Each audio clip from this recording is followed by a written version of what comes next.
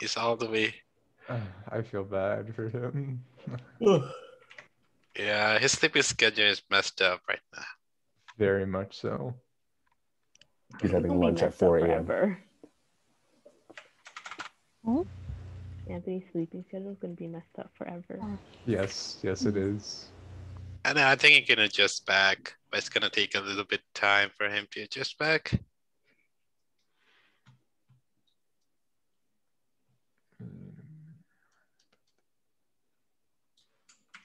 So yeah, we're gonna just wait a few minutes for people to show up. For sure.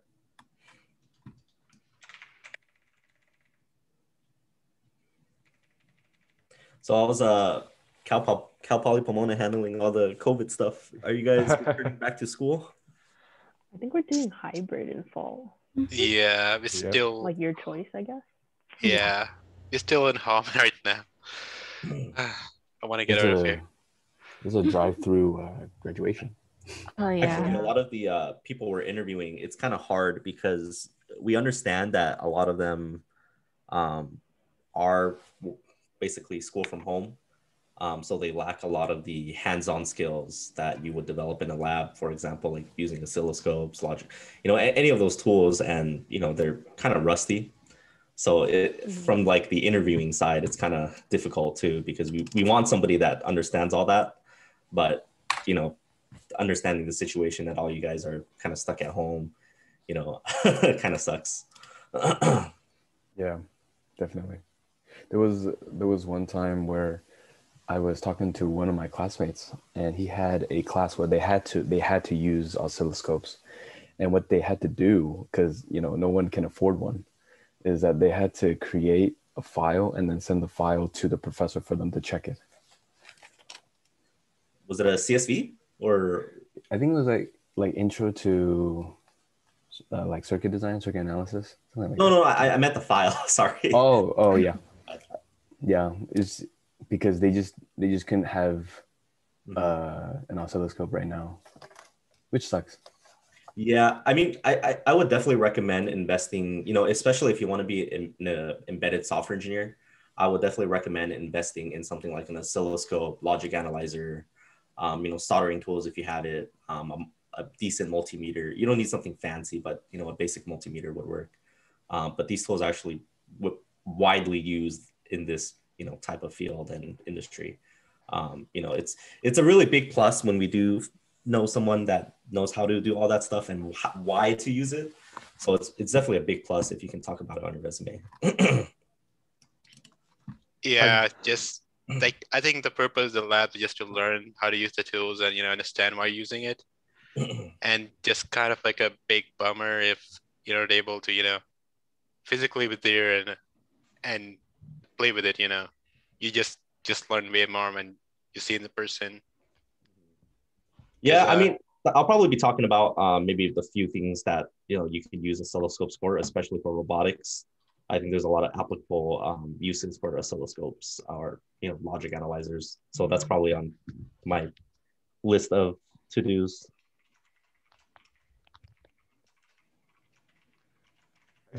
I mean, this is kind of related / unrelated. I know Keysight, they have like their Keysight University online where they basically go through, like, at least with their equipment, how to use it and like where to apply it. And they're doing a bunch of giveaways too. So I've signed up for like everything, just hoping I can save money and I just win somehow. I don't know. Yeah, for sure. I mean, we do take that into consideration when we do hire people. So it's kind of rough on the employers too, because we don't, depending on the stage of the company, if they're trying to push out the production part of it, it's kind of hard to hire someone that we need to train in order to do a lot of that stuff. So it really depends on the timing and what the state of the company is. But I'll probably be talking about that as well. But it's 12 o'clock. I don't know if you guys want to begin. Is this like everyone that? Yeah, but I think we should just give them 5 more minutes because barely anyone is here right now. So are you guys interested in the aerospace industry at all, or? Yeah, I'm a little bit need to first, get some experience with it. Yes, I am. But there's a lot of like restrictions and top stuff for international students. It's kind of sad. But Yeah, that's the only bad thing too, because a lot of the stuff is you work with the government, so it's being international is hard.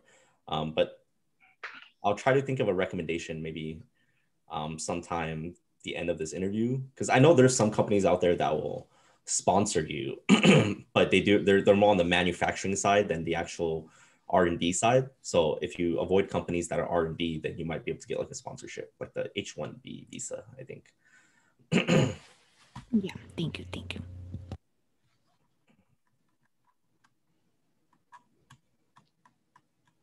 So are any of you guys interested in being embedded software engineer, or are you guys mainly just focusing in software engineering in general? Um, I'm like personally mechanical, Mm-hmm. but Same. I like right now after COVID, like I've been coding a lot.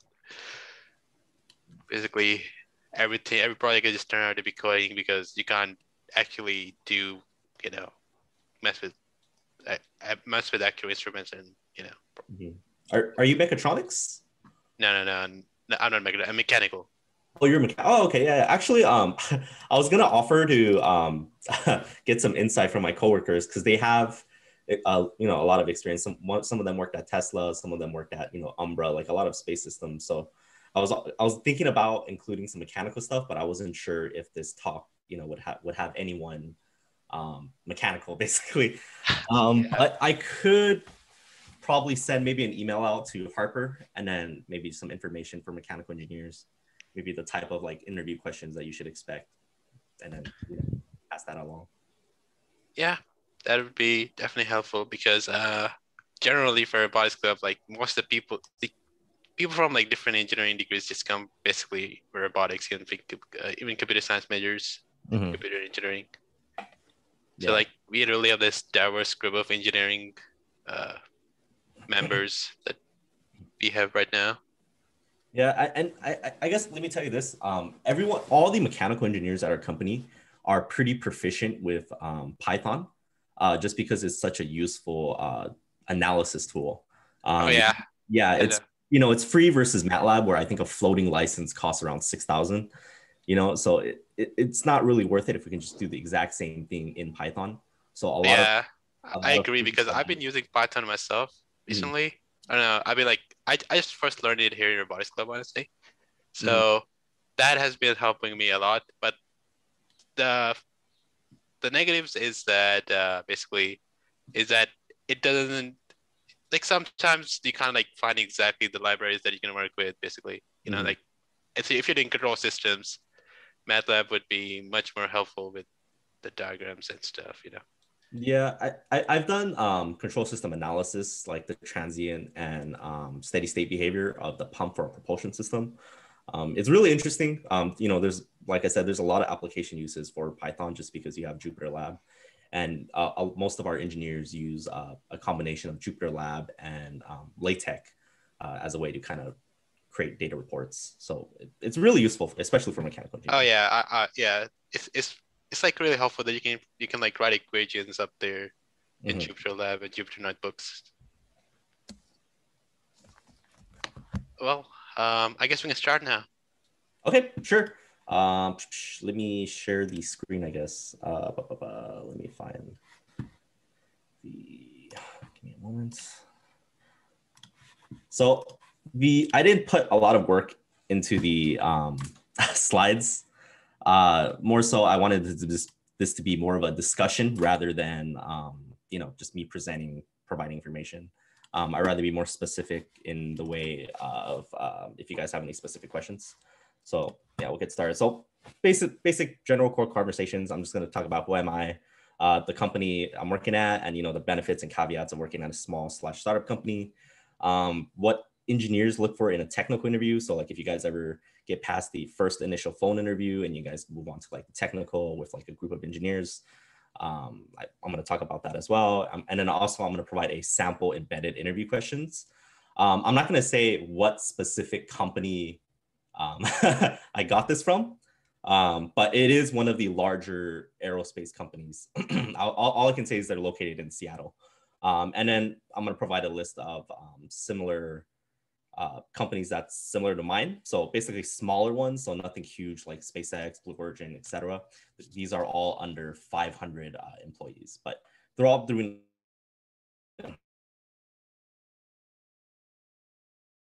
Oh. Hello, did you guys hear me? Yeah, we can hear you. Yeah, Just you cut off lagged for a out. moment. Oh, how much did you guys hear? Sorry, it said Zoom crashed. Basically, like first few words. Oh, okay. Let me go back. So you guys didn't hear me talk about this, right? Oh, you don't have your screen shared now. Yeah, you don't have your screen shared yet. Oh, what? I guess I canceled it. Yeah, I just got a Zoom error. How about, do you guys see it now? Yep. Yeah, we see it weird. now. I remember that you were talking about this specific company in Seattle, and you can't share much of information about that. Basically Oh, that. okay, yeah. So basically, I have a sample embedded question. It's for an associate position. Like I said, I'm not going to say which company it's for, but it is a large aerospace company in Seattle. So I will be providing that. I'll share screen and then what to look for, what to do. Kind of like a interactive type of slideshow. And then I'll probably list a bunch of other companies that's similar to mine, where if you do want to exponentially increase your career growth as a engineer, a lot of these companies do provide that type of environment. Well, okay, so I'll start off with me. Basically, I graduated last year in June 2020. I started working right away. I'm working currently at a company called Stellar Exploration. I had offers from Amazon, Microsoft, et cetera, but the main reason why I chose Stellar is because it's a smaller company with a startup vibe. And the reasoning behind that is because a lot of the larger companies really like to specialize you. So you're kind of stuck in the, you're really specialized in the first few years until when you get to, I think my friend told me, if you're L6 in Amazon, which requires 4 years or 2 to 4 years working at the company before you can start doing any design work. But rather than right now, you're just kind of doing support work. But if you go to these smaller companies, you're actually going to be doing pretty much everything involved. So from design, development.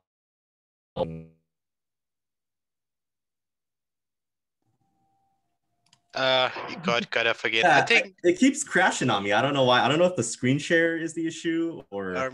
I think maybe you're using too much data or something. So basically, maybe don't share your. It's fine. I don't have to share the screen. I'll just talk about. Like I said, I wanted this to be a general core conversation. Feel free to jump in if you guys do have any questions. But how much did you guys hear before I crashed again? You're Some talking company about do how everything. you're talking about like basically how you can do a lot more in small companies. Oh, like okay. Yeah. Everything. Okay. So essentially you're basically given a lot of responsibility. And a lot of these smaller companies that I'm gonna list later on do provide this environment for you where you can increase your career exponentially. And I have seen the differences, especially now that I'm also part of the interview process. It's funny because our company does not have any administrative employees, so no HR, no recruitment. It's just straight up engineers and then our boss. So we are part of the technical interview process. So like I said before, you do have to wear many hats when you do work at small companies. Depending on the size of the company, my company is actually only 15 engineers. But some of the bigger ones might have recruiting or stuff like that, but you will most likely be part of the interview process.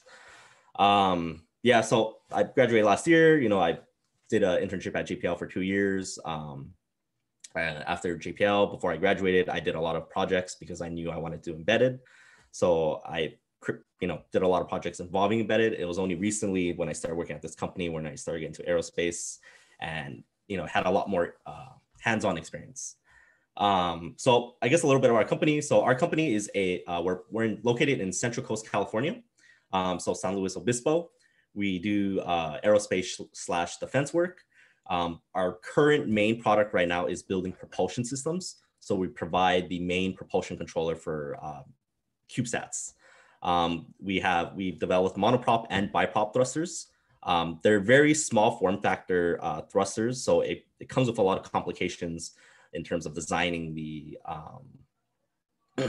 system in such a way that we can squeeze out as much hypergol as possible. So like we use hydrazine as our main fuel system.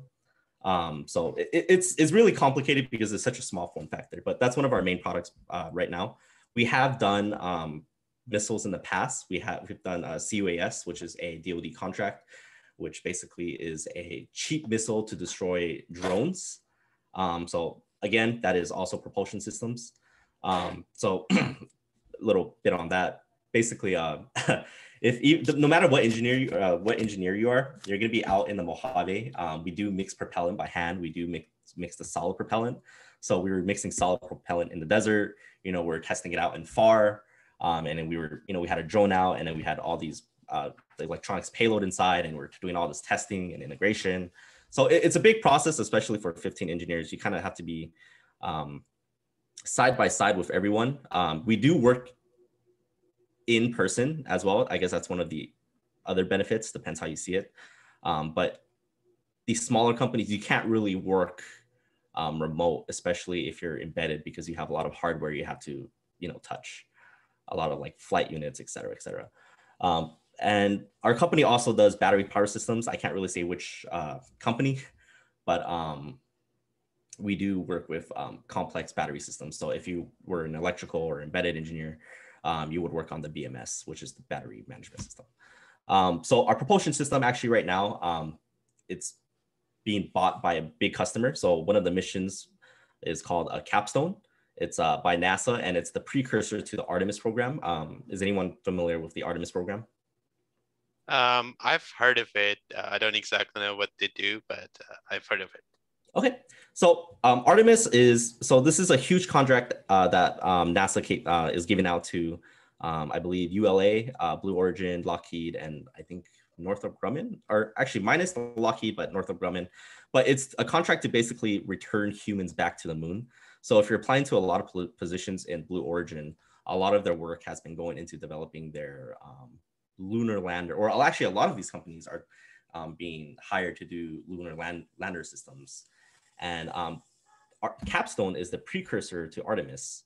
So it's a CubeSat we're going to send and validate the trajectory of the rocket that's going to use the moon orbit in order to launch the lunar lander on the moon. So it's a really neat project. The propulsion system is pretty complex that we're building, but that's basically our main project right now. And we are working on another thing for Mars. I can't really say what, but that's another thing on the side as well. But it involves biprop engines. So I guess a little. Any questions so far before I continue? I know I'm going kind of fast here, but I think we only have an hour, and I kind of want to leave the meat of it to the embedded question. Oh, I think it's fine unless anyone have a question right now. Yeah, I have a small question.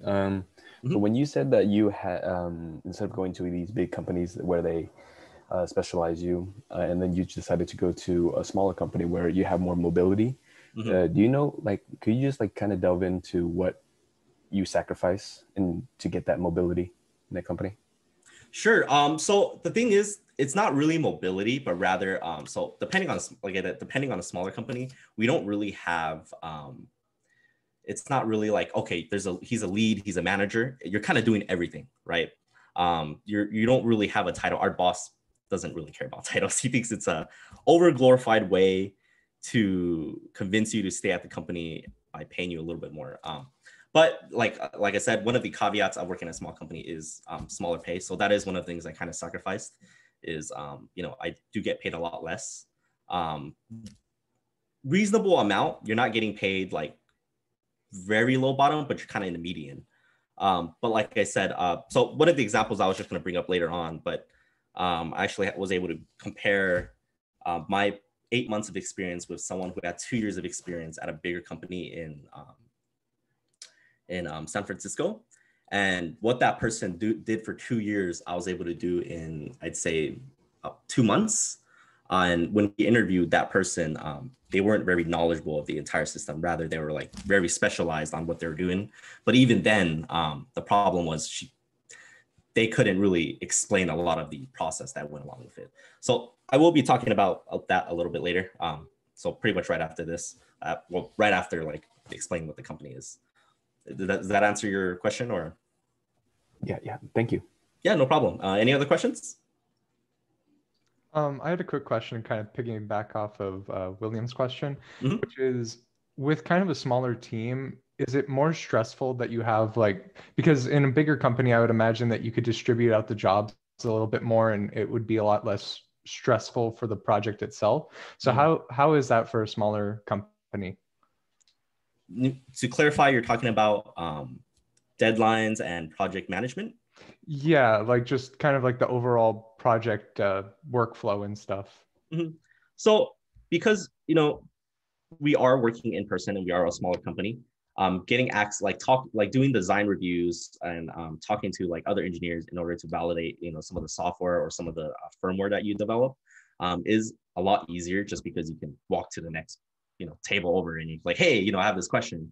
You know, and what's a little frustrating about smaller companies is, I mean, they're expected you to learn a lot of the stuff on your own. So, I mean, it depends how you see it. For me, it's a lot of fun because I'm used to kind of doing self-learning. But a lot of it is like digging into books and kind of figuring out what's the correct way of doing, et cetera, et cetera.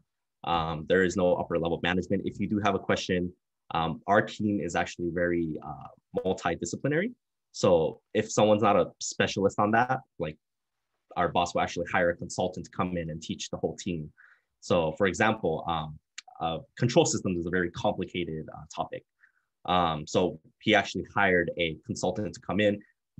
I'm sure you guys have seen his videos. He has like a lot of control system. I think Brian something on YouTube, but now he works for MATLAB. Oh yeah, I know. Yeah. Oh. So he came in and he actually taught the whole team control systems, you know, brought in a little Arduino and kind of taught everything from like feedback and transient and basically everything, which was really interesting. So a lot of these smaller companies, you do get chances to do this type of stuff. And, you know, it is hard to do project management, but that is your responsibility as well. You have to work with the team. You have to learn how to communicate effectively. You have to learn how to write documentation. So like I said, you're doing everything. Does that answer your question? Yeah, thank you. Awesome. Any other questions before I continue? So we also had like a guest speaker from JPL this Tuesday, and he was technically talking about how like when you get to the end of the project, basically you're in time right now, right? But at the end, the management just wants to talk to you all the time, basically, and that hinder your progress. Do you think you felt the same thing when you had like we're at JPL, and how do you feel like how it is right now with you at your current company? So I got pretty lucky with my internship at JPL. I worked closely with my mentor. So we were kind of side by side, but there wasn't really anyone watching me. It was rather I made constant like reports to him every week. So like at the end of every week, I would write a report basically saying what has been done, what needs to be done, and what I'm going to do. So it wasn't really like, you know, someone like on my ass. Essentially, it was kind of, I took responsibility. Like, okay, if I don't want them to be on my ass, then I should report, you know, once a week and letting them know what the progress is. Over here, it's kind of like the same thing. Where any progress you make, you kind of report it to the team, or you know, you post it in the Slack channel, etc. It's basically your responsibility to kind of update the team and, you know, make sure you're on schedule. So it is a big responsibility. Like, you know, you have to, like I said, you have to do everything from development, and then once you're done with the development, you write the documentation. After you write the documentation, you update the team on where you're at. So it's a really harsh learning environment, but I think it really toughens you up for these larger companies, because the only bad thing about the larger companies is once you get hired, it's going to feel boring compared to like the workload that you had in the smaller companies, for sure. Is that an appropriate answer, or is that what you're looking for? Okay. Yeah. Okay, thank you. Yeah, no problem. I'm going to start talking about my day-to-day life at Stellar if anybody wants another question, maybe. No, we're good? Okay. So I guess the day-to-day life is I'm constantly moving from my desk, which is where I do most of my firmware development, down to the lab. I do use a lot of the oscilloscope tools, a lot of the logic analyzers, and then we do have a Sager tool. So I'm constantly going back and forth between the lab and my computer screen, basically. So it's a lot of work. I'm also tasked with other stuff. So like, for example, if I need to build like a HITO bench, so hardware in the loop testing bench, I work with the mechanical engineers to kind of think of an idea like, okay, so how can we design the system in such a way where we're testing the hardware and the firmware? So I do take care of a lot of like the wiring. I take care of a lot of the initial setup, making sure that what we do want to test is on the HITO bench. Or like if I go back to development, I want to make sure that the software is performing correctly. So I would do like a performance analysis using Tracealyzer, just a lot of this stuff, or like, defining hard and soft requirements for the software itself by talking with other people. So like, for example, GPI opens, as you guys know, can toggle at a rate of in microseconds. So you can toggle it on and toggle it off like really, really quick. But the problem is whatever's connected to it, for example, in our instance, is a valve driver. A valve driver can only actuate at 2 milliseconds. So it requires a certain amount of charge before the valve can open. If you were to toggle the GPIO pin, on and off in like the microseconds, the valve would never turn on. So the valve would technically never actuate. So it's a lot of these things you kind of have to understand as a engineer in smaller companies, is because you have to understand the whole system. If you design something in such a way that doesn't meet the mechanical requirements, then you're going to have problems, especially later on. The major thing I'm working on right now is currently testing and validation. So I'm creating the testing framework for the propulsion firmware system. So now that we're finished the design development stage, now we're doing the testing stage. So we're doing really hardcore testing. We've been doing hardcore testing in the past like 3 months. We never had the testing infrastructure set up. So I was the one to kind of set that up and build everything and kind of have this system where we can just, every time a new firmware push comes out, we can, test it and validate it. Some of the smaller companies do come with benefits. I mean, our boss buys us food a lot. So like there are times where, honestly, there are times where you're going to be expected to work maybe 14 hours, 12 hours. There was this one time where we had a hot fire to validate our thrusters, and we stayed from 7 a.m. to like 3 a.m. at night. So it was a very long day. But, a lot of, if you love what you do, it's not going to seem like a big deal. It's kind of be like you're back in school, you're working on that project you're really interested in. So it's a lot of that. There are, it's not every day that you do that, but, there are times where you're going to have to like buckle down and, work those extra hours just to get it done because, you have such short deadlines. Let me think. Yeah. And I mean, that's pretty much the day-to-day life. I mean, I do work consistently with all the other engineers. I do talk to them to derive requirements, etc. Yeah. Any questions about that?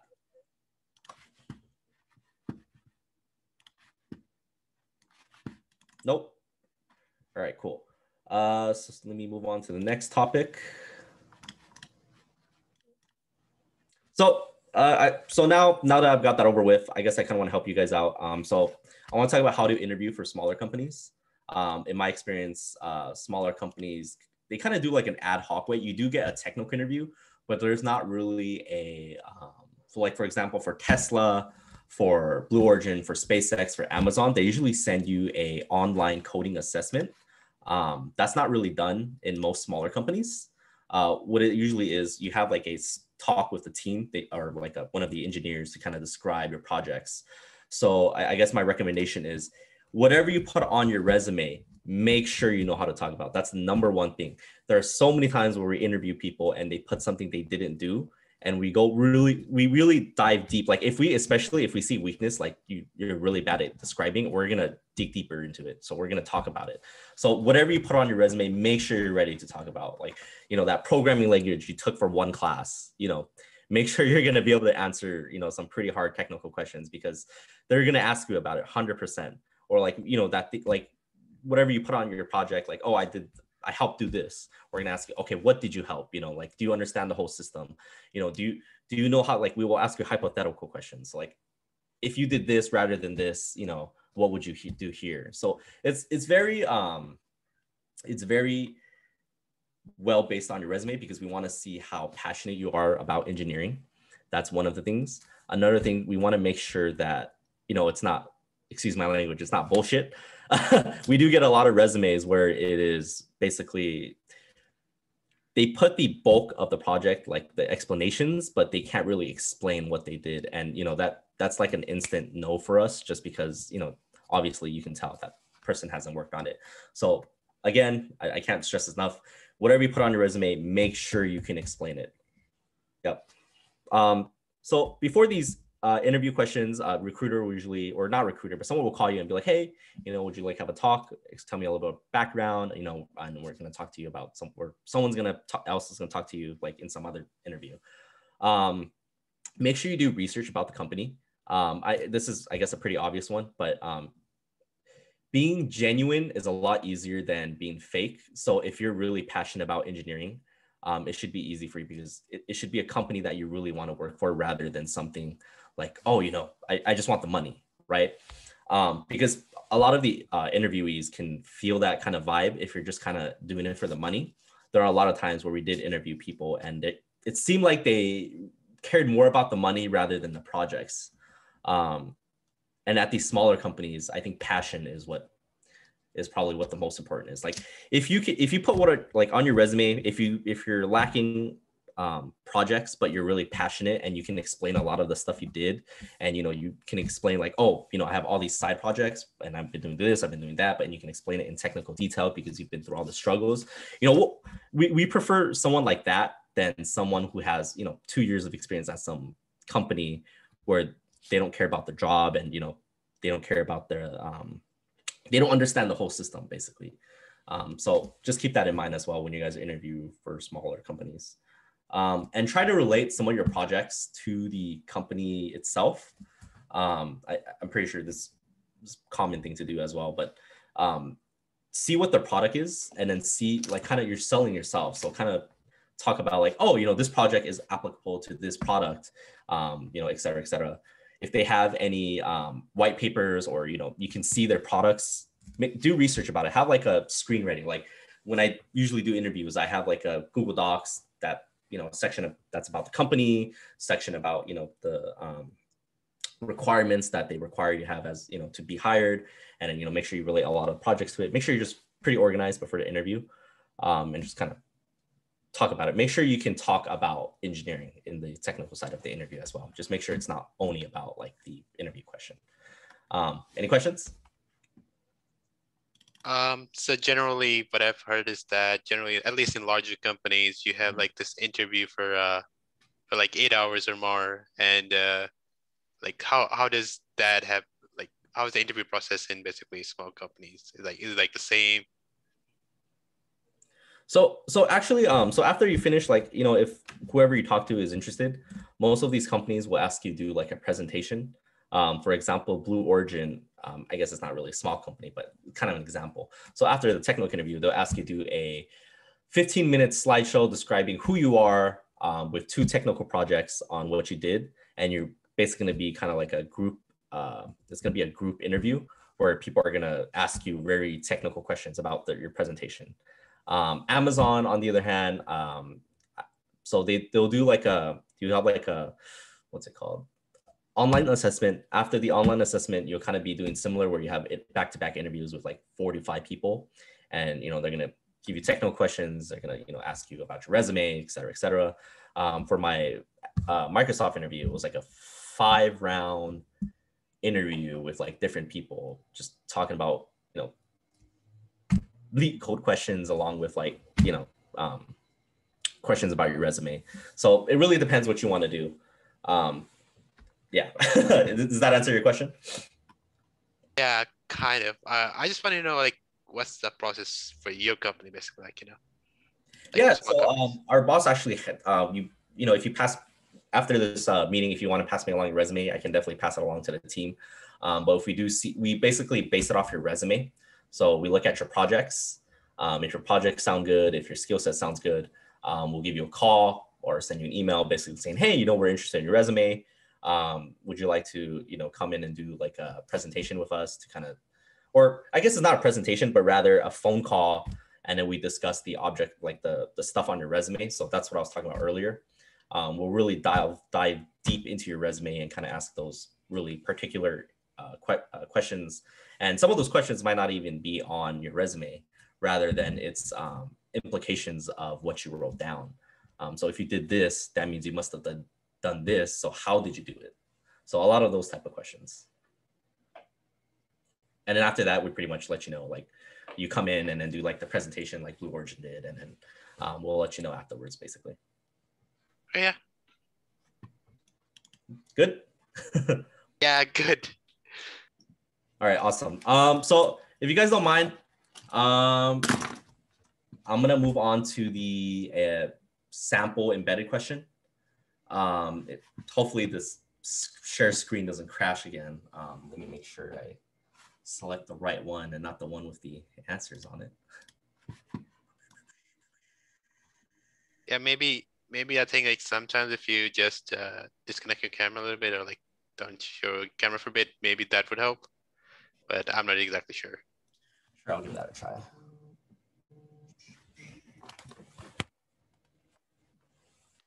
Sorry, give me one. I'm pulling up the. If anything, you can resend the presentation to me and I can share. Oh, it's not in the. Like I said, the presentation doesn't have anything. Oh, gotcha. It's the. Okay, here we go. Here we go. I didn't show it. So, do you guys see this? Can you guys see it? Yeah, now we see it.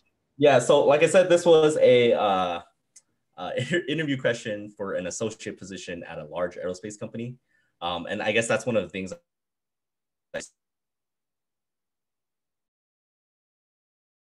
You're cutting off again.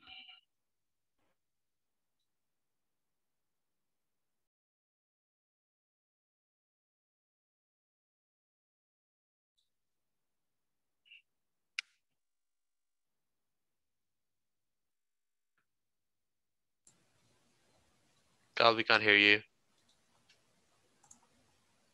Could it be the his Wi-Fi? Yeah, maybe. It's the Wi-Fi.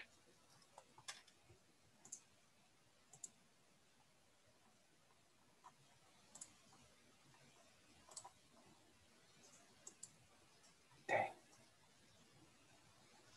Oh, he got kicked out too. Oh no. I grabbed a picture of that. If anybody wants me to like throw it somewhere. Yeah, I grabbed it. Maybe take a snip and share the snip instead. Yeah, we can just share. Yeah, sorry about that. For some reason my screen share is not working correctly. It worked fine, for the previous interviews, but. Do you need to like write on there or anything? Because we took like snips of it. So if you want us to just share our screen of the snip. Yeah, sure. If you guys saw the picture, yeah, we'll go through it. If somebody wants to share that, and then we can talk about it. Did anyone take snip? Okay, awesome. So like I was talking about before, this was an interview position for an associate position, so something that required 4 to 6 years. I was doing this as a kind of a, I guess, troll applying, kind of like just seeing what I could do with my 8 months of experience. And a large aerospace company in Seattle kind of gave me this as an interview question. So this is something very similar. So if you want to do embedded, this is precisely pretty much what they're going to talk about. It could be this, it could be something about like, low pass filter, but it's very similar to this. This is a C question that involves hardware and, involves your knowledge of C. So if you want to take a look at this, so the goal is to basically keep the temperature of a mechanical system above a specified threshold, 32 degrees. They provide you the input, so a temperature sensor with a 10-bit ADC sensor read from a 16-bit memory location. When the ADC reads 0, that indicates a temperature of 10 degrees Fahrenheit. When the ADC reads 1023, that indicates a temperature of 100 degrees. And the output is basically, you flip a bit based off a memory location to turn on a heater or turn off a heater. Can anyone tell me what would be one of the first steps they would do?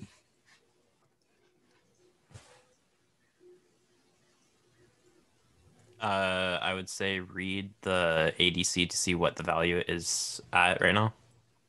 You could, but there's something that you will need to do to convert the raw value into a actual temperature value, right? So you would need a transfer function. Yeah. Right. So so one of the first things you would do would create a transfer function, correct? So the problem is you can see that the value, the zero value is actually 10 degrees and the max value is 100 degrees. So it's not like a direct conversion. So can anyone tell me how would they write the transfer function?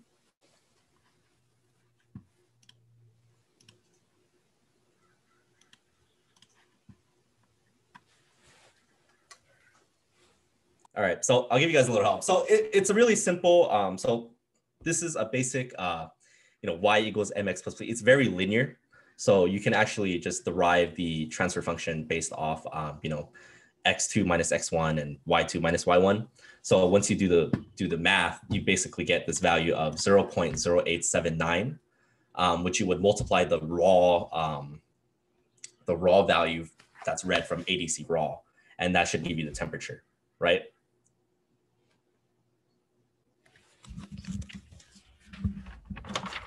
I kind of get what you're saying, but I just don't remember much of control system for now. Okay. So I guess this is pretty important as well. Try to study up on, like a lot of the embedded questions. You if you're doing ADC reads from any type of sensor, you would have to transform that raw bit value into like a human readable format, right? You can't just read like a raw value. Like if you read like, I don't know, 512, that doesn't mean anything, right? You're gonna have to convert it into like what the temperature sensor is. So a good thing to always ask is, is there any other additional information that you can provide me based off the data sheet of the temperature sensor? So like usually they won't provide you the transfer function, but the data sheet usually does. But like I said, from this problem, you can easily derive the transfer function, which is 0.0879. So that's the first thing. The next thing they're going to ask you is, I guess, do you guys understand what volatile does?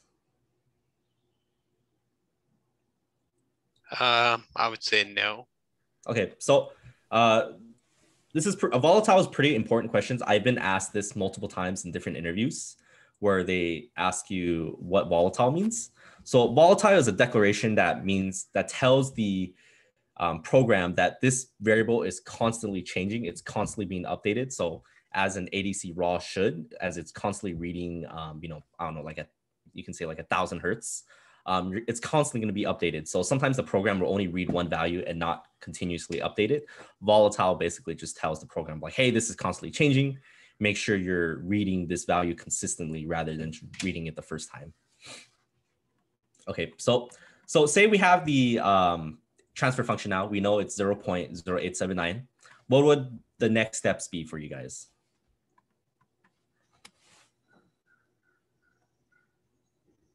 And if when you guys are doing like interviews like this, always feel free to ask questions. If there's something you're not clear about, it's better to ask than assume. And you always want to be kind of describing what your steps are. So you're like, oh, first thing I would do is find the transfer function. This is what I'm doing. Here's the math. And then here I got this value. So always try to talk when you're doing the technical problem. And this applies to Amazon, Microsoft, etc. You always want to be talking and explaining your thoughts. So if this program is supposed to continuously read from the ADC value and continuously check, to turn on or turn off the heater, basically a bang bang control system, how would you guys do that? One of the first kind of one of the first things you guys learned in your basic programming classes. Do a while loop? Yeah, exactly. So you would put a infinite while loop, correct? This is no more different than your what was it? I haven't touched Arduinos in such a long time, but there's like the main loop where it continuously runs that after the initialization. So you would have to write that, right? I don't know if somebody, oh man, is there a way I can send this so somebody can start typing stuff? Oh, man. I'm trying to think of a good way to do this so I can start typing things in so it's more visual. Does somebody I can send this to someone and then they can put it in Visual Studio Code or whatever, and then You can send it to me. I'm gonna. okay, let me send this to you. I could just send it on Discord, right? And then you can. It's already 12:40. Okay, I'll try to be fast. I hope my Visual Studio wouldn't crash. Okay. I have a potato laptop, by the way. Yeah. So I mean, do you guys have any questions so far about the programming question? It's pretty similar to what you guys should be doing in robotics club. So like a lot of like, you know, you should be reading ADC value, you should be controlling like GPIO pins. And a lot of this is pretty similar to what you guys should be doing, right? It's just in a, I guess, a lower level format than what you guys are used to. I just have a general question regarding like the interview process. Yeah, go ahead. Like, you know, for like more like software jobs, you have to like do a lot of lead code for like coding interview, with like data structure and algorithm. So I don't know with, because I'm trying to focus on embedded system right now. So I don't know if the interview process, do I need to like focus on the same thing, or is like something more geared toward embedded system? Okay. Yeah. So definitely if you're interested in embedded systems, I would know some data structures. So like, you know, your basic binary search trees, you know, whatever you learned in data structures, that's bigger companies like Amazon will definitely ask that, even if it's an embedded, you know, position, they'll want to know if you know basic algorithms. But the major part is kind of understanding a lot of the lower level operations of C. So I'm trying to think of what's a really good, like a lot of the Arduino stuff can be useful, but you kind of want to dig deeper than that. Let me try to think of let me try to provide you a good book. I have a whole bunch of books here. Let me see.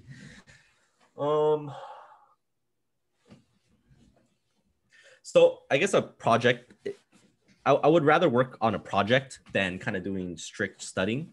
You just got to make sure you understand C very well. So like the pointers, you know, some of the declarations, you know, make sure you understand structs, unions, make sure you understand like enums. Those are well used. A lot of that is actually very well used. Like one of the questions, this is another troll position I applied for, was for the Amazon Project Cooper program. One of the online assessment questions involved a complicated question involving structs. So you got to really understand, like, you know, how do you operate structs in C, right? Like if there's a function in there, you know, how do you call that specific function in the struct? Or, you know, how do you access this specific bit? So it's a lot of it is also like a lot of bit bashing. So you got to really understand, like, you know, masking, and, you know, if you want to access a certain bit, you got to use a certain mask, right? Like a lot of the lower level binary operators you want to understand, you want to be very good at.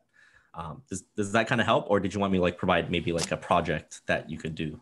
Yeah, I would like to like more like specific way I can learn those things, because I'm pretty confused right now where to learn those. Okay, yeah. So actually one of the projects I did before, you know, for one of the, are you computer engineering or computer science? Computer engineer. Okay, do you plan on taking the TCP/IP course? Yeah, I'm planning to do that, but I'm just second year right now, so couldn't. Oh, okay, for sure.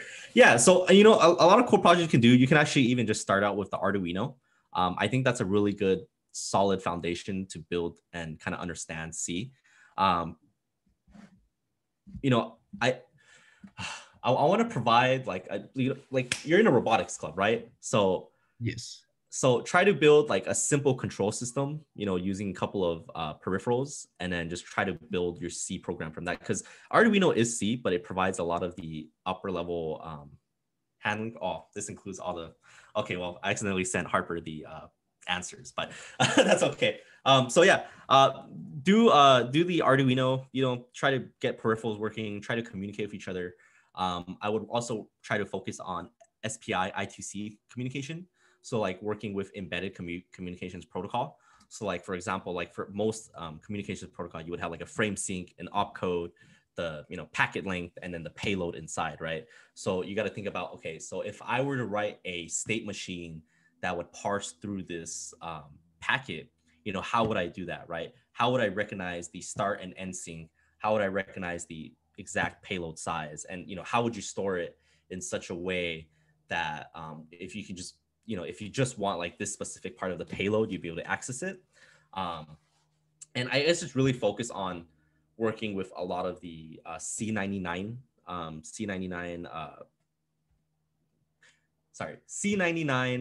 program language. So like that's a specific version of C.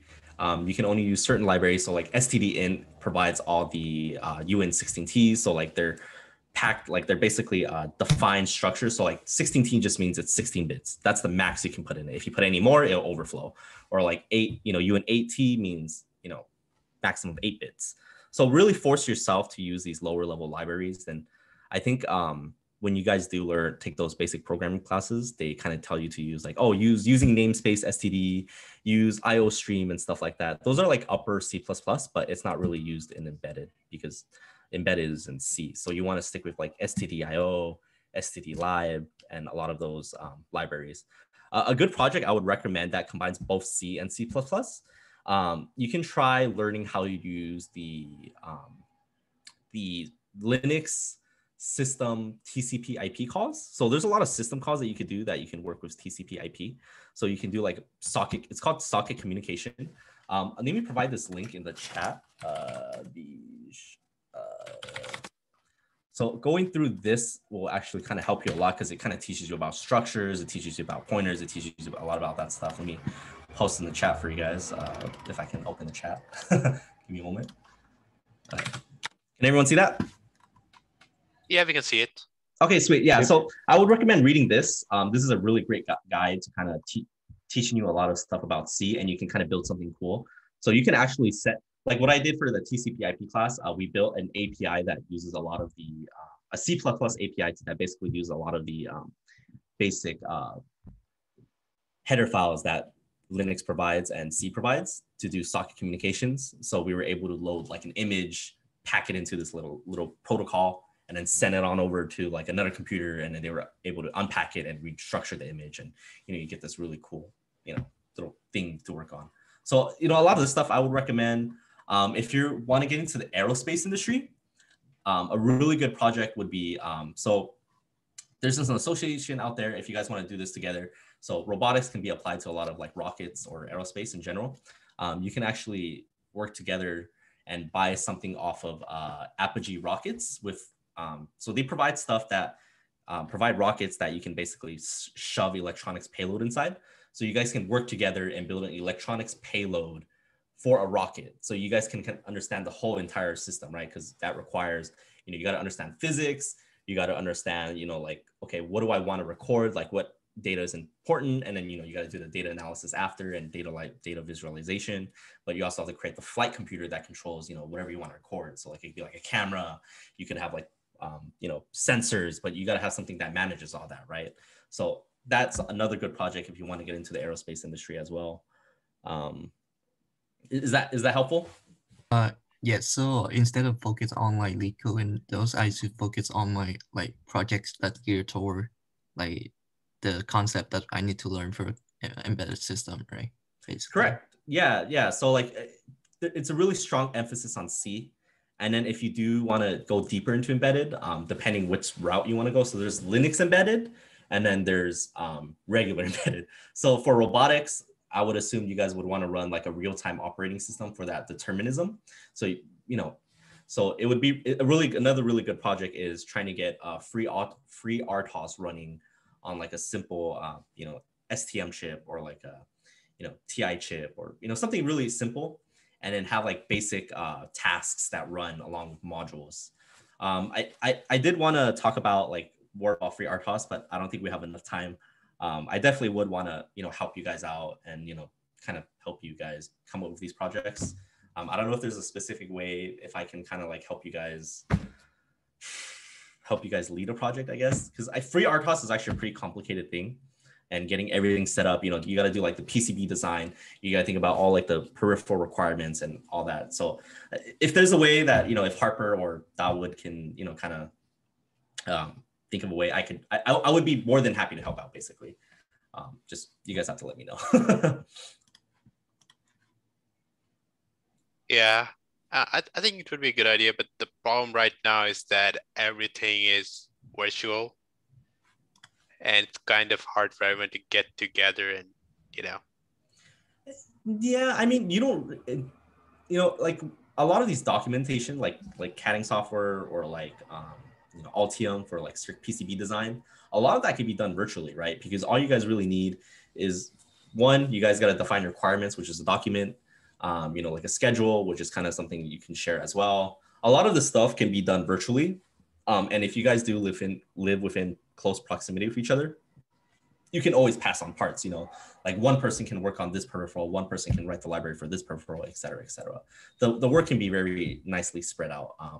I think the hard part is to kind of see it from a system level perspective where, you have all these different components, but how do I, divvy out the work? Like, how do I pass on the work? That because originally I just had a little bit difficulty understanding this, the system.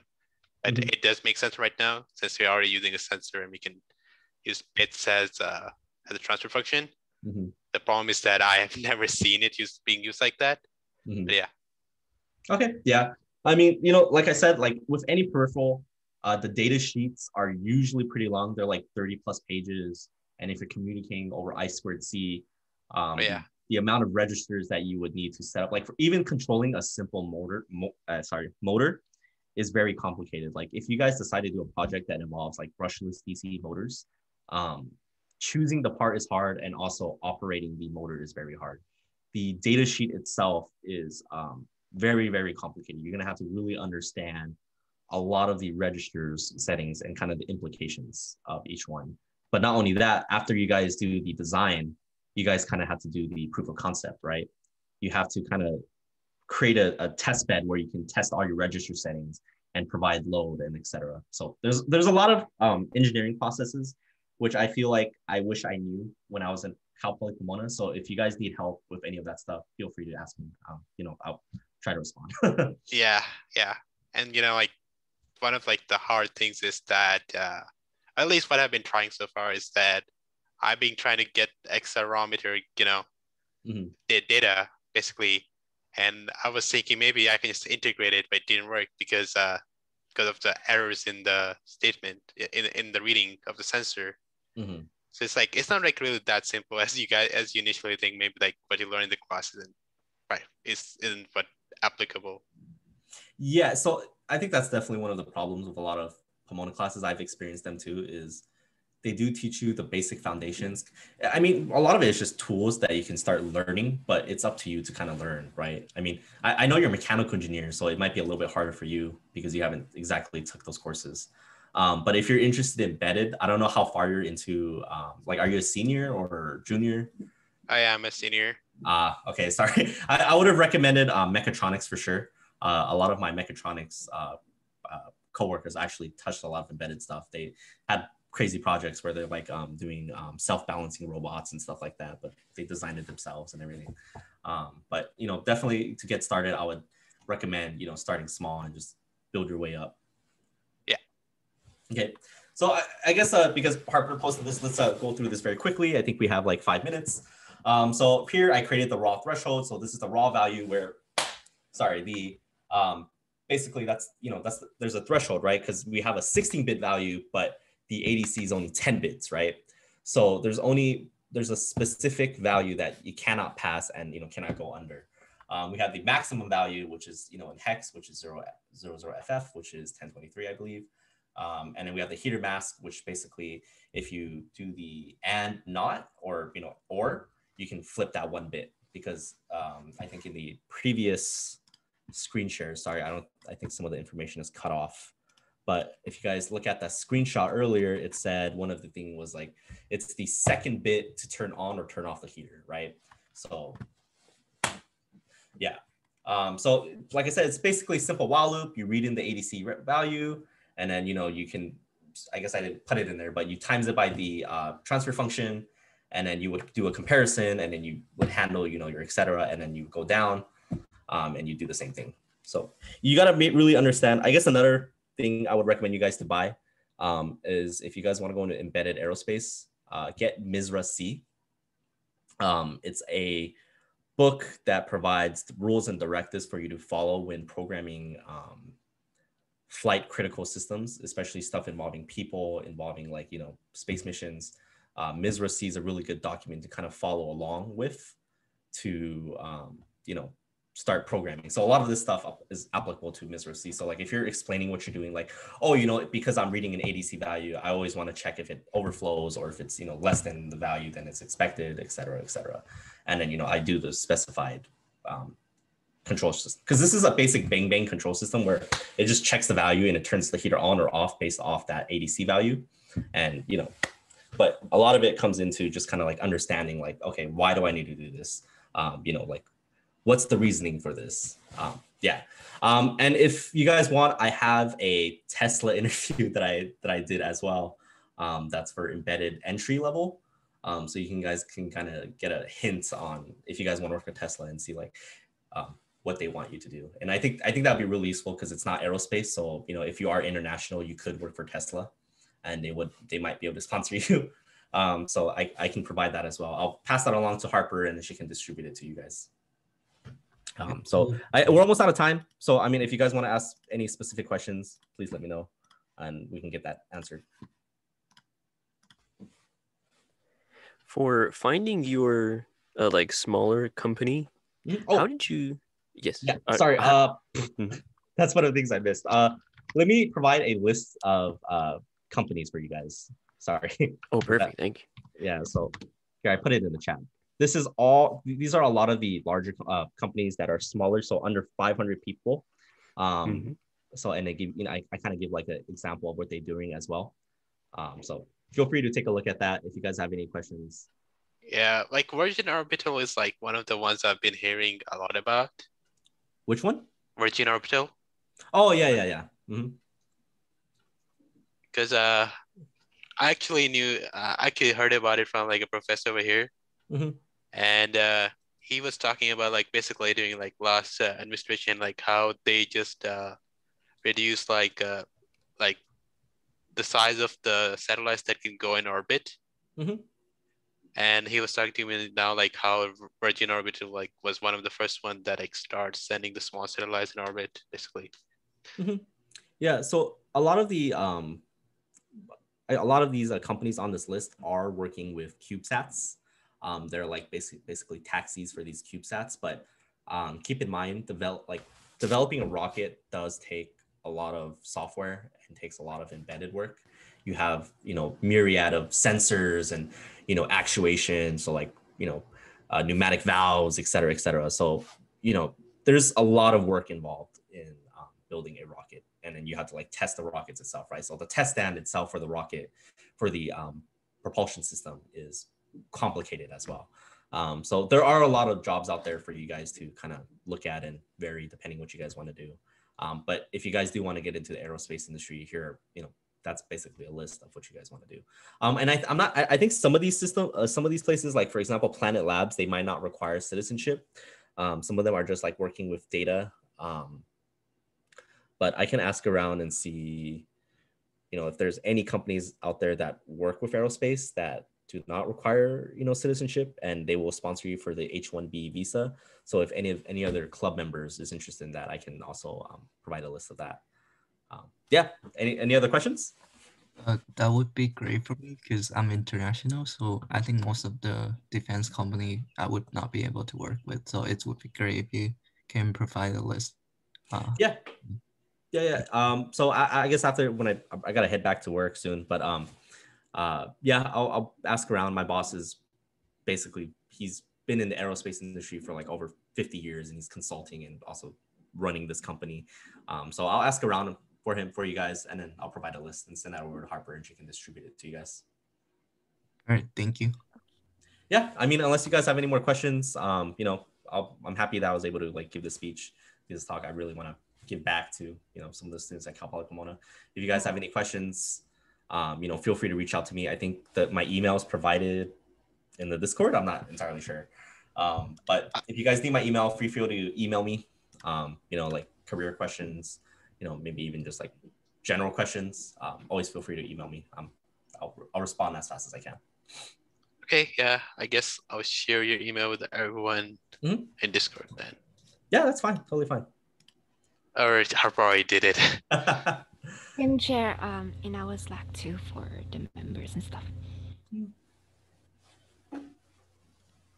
But yeah, thank you so much, Kyle. I think some of us had to head off to class right now. But yeah, I gotta go back to work.